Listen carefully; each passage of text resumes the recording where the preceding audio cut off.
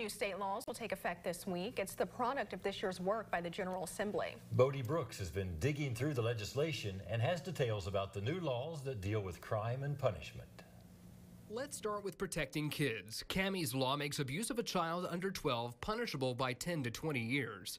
The law, championed by an Oldham County 7th grader.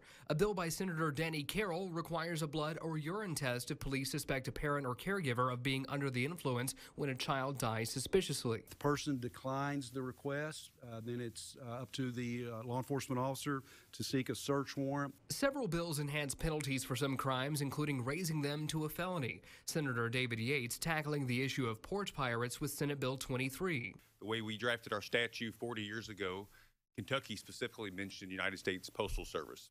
Other states wasn't so narrow. The courts interpreted that to exclude some of the Amazon, FedEx, and things that we see today. Swatting is now also a felony, a practice commonly seen online when someone makes a fake phone call to police to target someone else. Representative Philip Pratt filing the bill after a close call in Georgetown. The Scott County Sheriff took this situation where someone made a fake 911 call, said they basically killed their family, was holding hostages.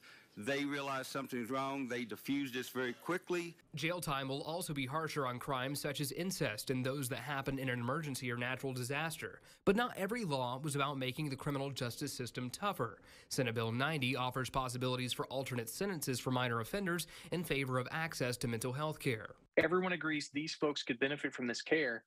And I think if they get involved in this care, they may actually stop becoming justice-involved individuals. For now, the bill is just limited to pilot programs in various counties. House Bill 269 also extends protections to mentally ill criminals, making them no longer eligible for the death penalty if they had symptoms when the crime happened. It in no way absolves defendants of legal responsibilities for their crimes. They can still be tried, convicted, and sentenced to lengthy prison terms, including life without parole. Bodie Brooks, Fox 56 News.